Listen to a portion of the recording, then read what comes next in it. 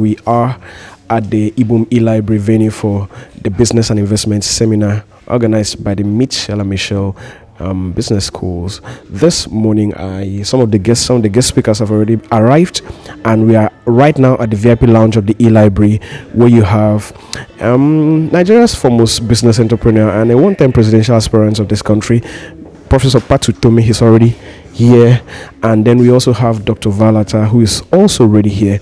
Also with us here is Dr. Marcel Afomata of Amicom's Group.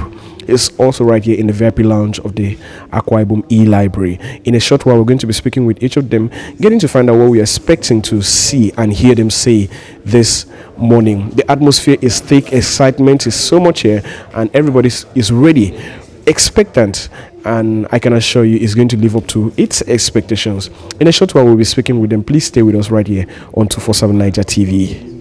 At this point, I wish to hand over the microphone to him to give us the chairman's opening remarks. Dr. Val Attah. He is Sir Val Attah and is the chairman of this summit this morning. He's been so many things in Akwa Ibom State, from permanent secretary to chairman of committees and all of that.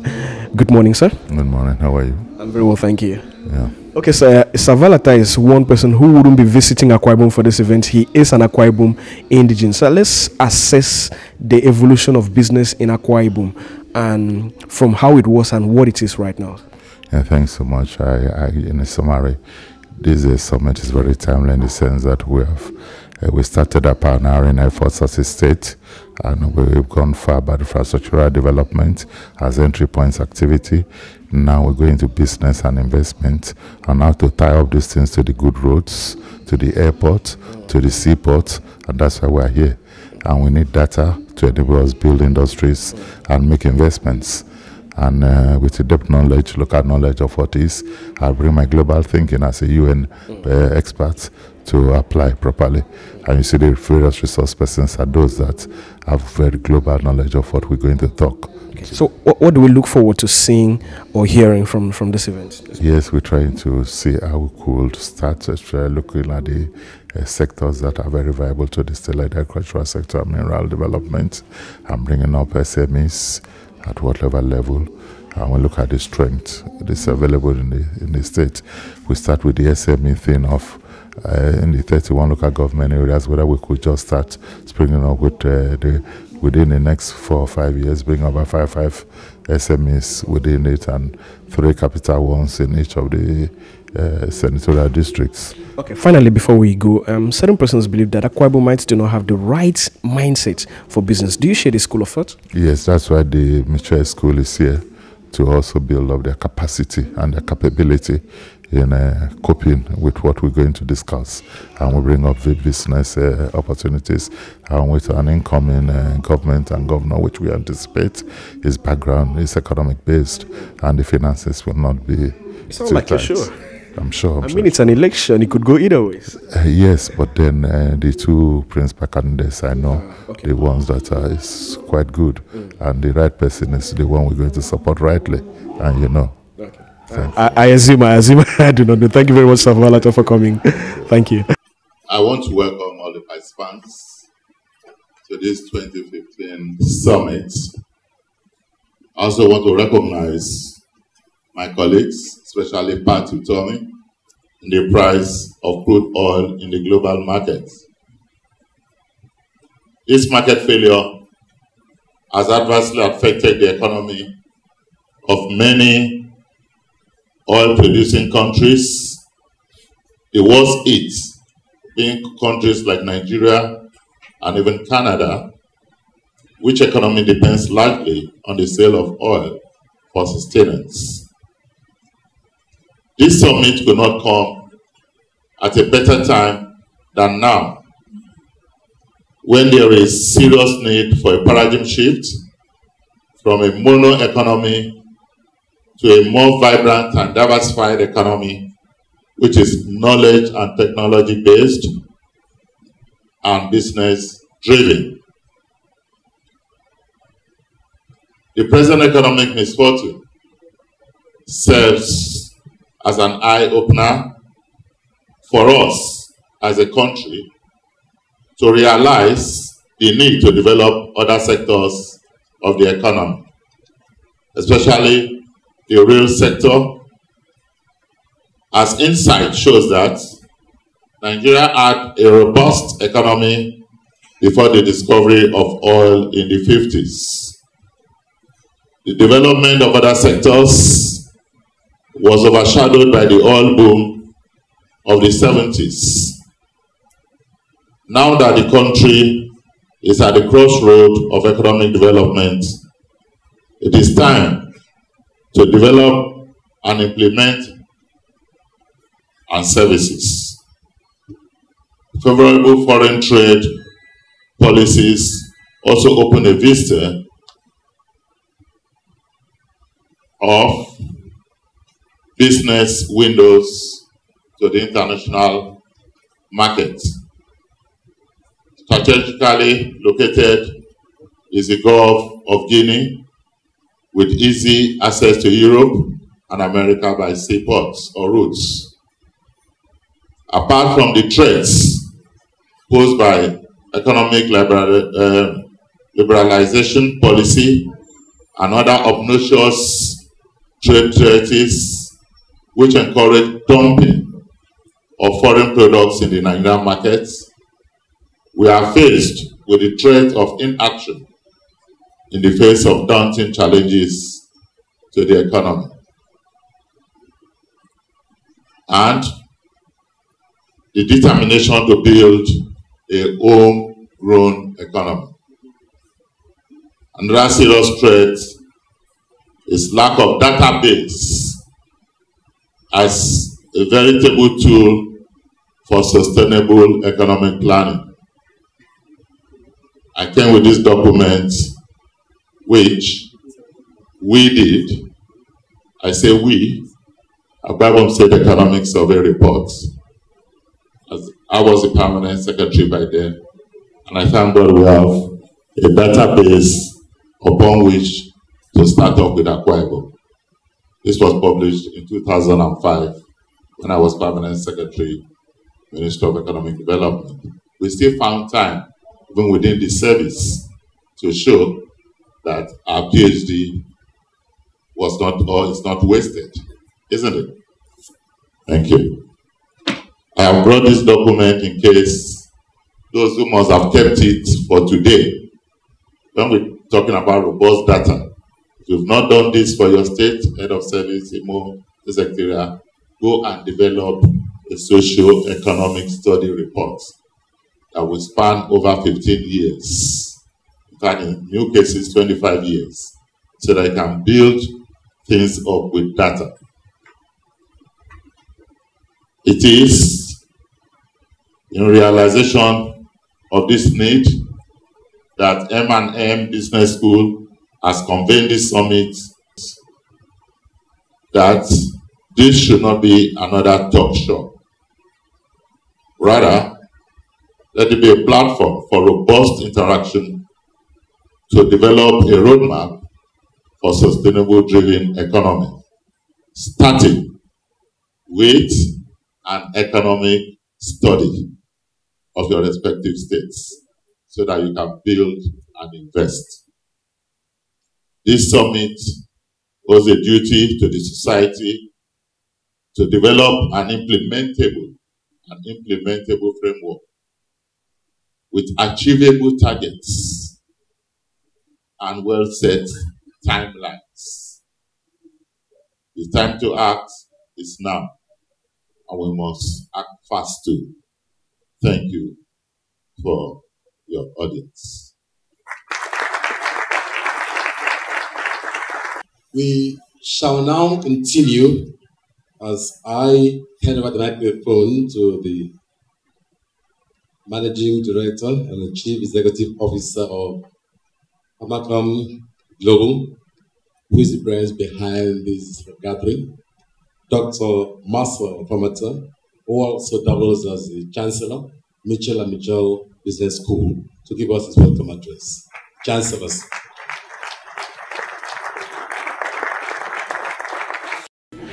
Still on 247 Nigeria TV, and we're right here at the VIP lounge of the Akwa Ibom E-Library for the Investment and Business Summit 2015 organized, put together by the Mitchell and Michelle Business School. And right here is the man at the center of this, or the host for today's event. I'm talking about Dr. Marcel Afomata of Amecom's group. Good morning, sir. Good to have you here. You're welcome. Okay, sir. Let me start first of all by saying you look dazzling in this suit. Thank you. Okay, so let's talk about what we're expecting to see this morning. This morning, we're expecting to see Pato Tommy have his discourse on how to grow this nation, this country, from oil-driven nation to economy that is driven by people, by entrepreneurs. We also expect to hear Leke Aga talk to us later, and Savalata will be chairing the occasion, and that will be after my address. Okay, the first question that I had in my mind when I was leaving my house this morning was, what prompted? Why would you want to do this, something like this in Akwa Ibom? I mean, this must cost a lot of resources, and it's actually free of charge. I don't know if you know, but it's word of note that everybody that's attending this is doing so absolutely free, and you have quite a crowd here. So, what prompted? What necessitated this move? I think what necessitated this was looking at the Maslow hierarchy of needs theory. At a stage in life, you begin to say what next thing to do. When you got to the actualization stage in life, what next? And I think for me, what next should be MMBS, Mitchell and Mitchell Business School. An institution, a platform where people can come together, use the power of network, leverage and live, succeed, and have a rethink on where we are going to, where a nation, where our country will be in the next 10, 20 years. Okay, let's talk about gathering the crop of persons you have today. It's elite, it's massive. I mean, standing right here, I feel starstruck. It's a whole lot. It's almost everything. So let's talk about how easy it was, or how not easy it was to gather this crop of persons here. It's not been easy. It's cost us a lot in Naira, in US dollars. As a matter of fact, some of our guest speakers were paid in US dollars and have to fly them in. Some of them were not even in Nigeria at the moment, But I feel this is what next for me. For me, this is actualization. For me, this is fulfillment. Okay, you have mostly, largely the young population, youths and young persons around here. What does this mean for the economy? What does this mean for the future of Nigeria? Yeah, you see, when you look at the when you look at the population, Nigeria has about 50 to 60% young people, unemployed, and the United Nations Industrial Organization raised that 90% of the enterprise are run by private sector. And so I'm trying to see how we can talk to the young men to begin to not look at government, not look at the oil, but begin to look at inward into themselves and see what they can do, what changes they can make. If they can come together, it's not a Akwa Ibom project, it's not a South-South project. I know it's more of South-South because I know I have guests from neighboring state. I have head of service from a neighboring state where we're doing business all around here. But it's not about them, it's more about our nation. Because I have my business spread across the 28 cities, and I feel there's need to actually impact on them. Yes, Amecom have actually made visible impact in the lives of people all over the country, and I feel this is our way of giving back. Okay, since you mentioned it, I think it won't be fair for us to end this without talking about Amecom, which is the brand you represent. Great brand you've built out there. Yes, thank you, yeah. Okay, so what is the future for Amecom? I know you just started the foam manufacturing outfit. It just started a while ago. What is the future? What are we looking to see in the near future for Amecom Global? Yeah, for Amecom Global Limited, I'm looking at to seeing entrepreneurs like myself. This platform, I'm actually looking up to being able to replicate more Amecom. I wish we could replicate 100, 1,000 Amecom. And I think there's no way I could achieve this if I don't bring them together to share my story, to tell them how it's been, to let them know that, look, these things are visible, that you can do it, and get the right people to also mentor them in the different, sectors, the finance, and the human resources, and the relationship, in all the sectors to ensure that we get there. Okay, I do wish you all the best in your business, and I look forward to having a lovely time out here this morning. Thank you. Thank you. An address by Dr. Marcel Afomata, the Chancellor Mitchell and Mitchell Business School, Nigeria, during the 2015 First Quarter Business Summit held at Ibom E-Library, Uyo Akwa Ibom State on March 16, 2015. My chairman, Savalata, a lead panel discussant, Patrick Tommy, is very apt as Nigeria navigates its way to industrialization. The second significant reason is the stories behind my first business card and my encounter with Maslow hierarchy of needs theory. My first business card. About 2 decades ago, I printed some cards and I wrote a number of businesses on them. They have things like Marcelo Fomata and Sons, importer, exporter, general merchant and contractor, and others, with each contact addresses, office, email, and phone numbers. 2 years later, to impact the lives of my immediate family and those that I came in contact with. So after I graduated from school, I secured a job in a bank. It was the in thing at that time. If you work or you had a sustaining contract with the bank, you must be rich. If you work, it was a dream come true for me. A few years down the line, the banking revolution made me one of its unfortunate victims. I watched with my eyes as my dream of a decent life drift to oblivion. It was hard. It was harsh. I was helpless. But like they say, necessity is the mother of invention. This necessity led to the invention of Amecom Global Limited. And though the need to survive and have a better life was the basics of the setup, passion, hard work, determination has evolved the Amecom brand into a world-class enterprise, a global employer of labor with annual turnover of more than 500% of what it was in our first year.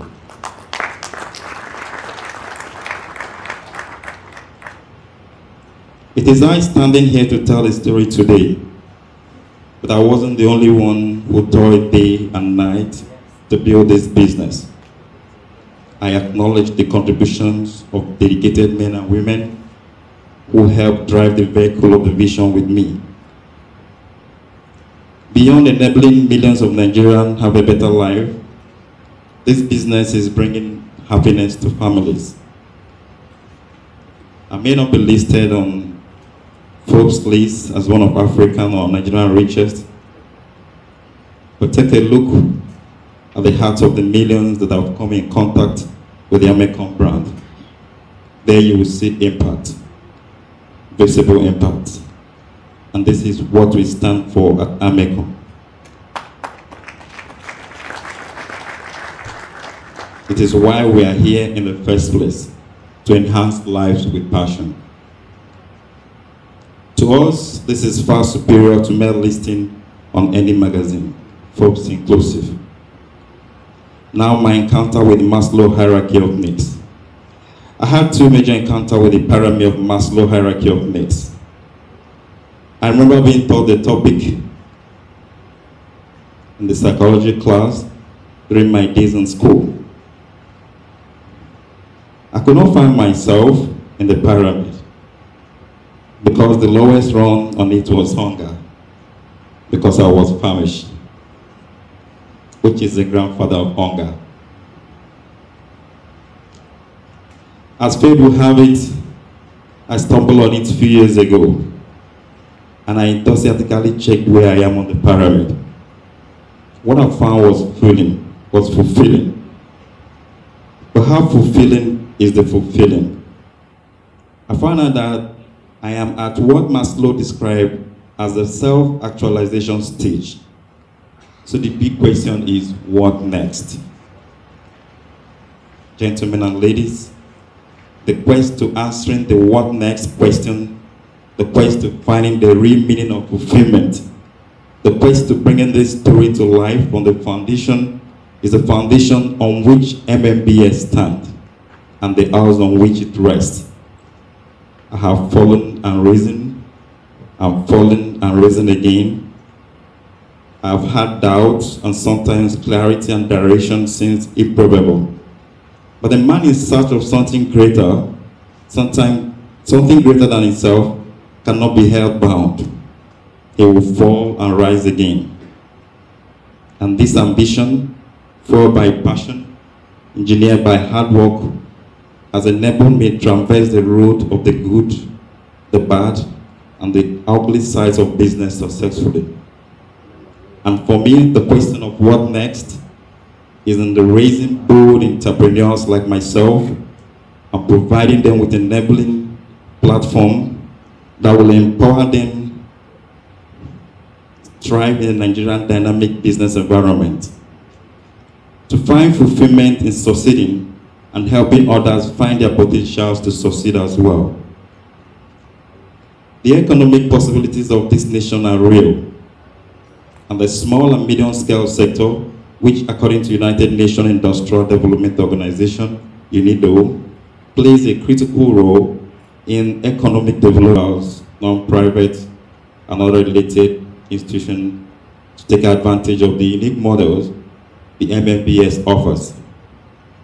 Finally, let me leave you with a quote I love so much in Steve Jobs' commencement speech at Stanford University. He said, "If you live each day as if it was your last, someday you will certainly be right." He explained that for the past 33 years of his life, he looks into the mirror every morning and asks himself, if today was the last day of my life, would I do what I'm about to do? And whenever the answer has been no for so many times in a row, Job said he knew he needed to change something. Therefore, as we sit here today for this Business and Investment Summit, I request that we reflect and ask ourselves a flip version of that Steve Jobs question this way. If today were the last day of my life, would I want to leave Nigeria with an estimated 40 million unemployed population? If your answer is no, like mine, then it's time to change something for this nation. That thing that needs to be changed will form the crux of our discussion here today. For MMBS, just like the hen in Kofi Annan's popular development story of the hen and the ghost, it is a lifetime commitment. I wish you all a fruitful and a rewarding discourse. Thank you for listening.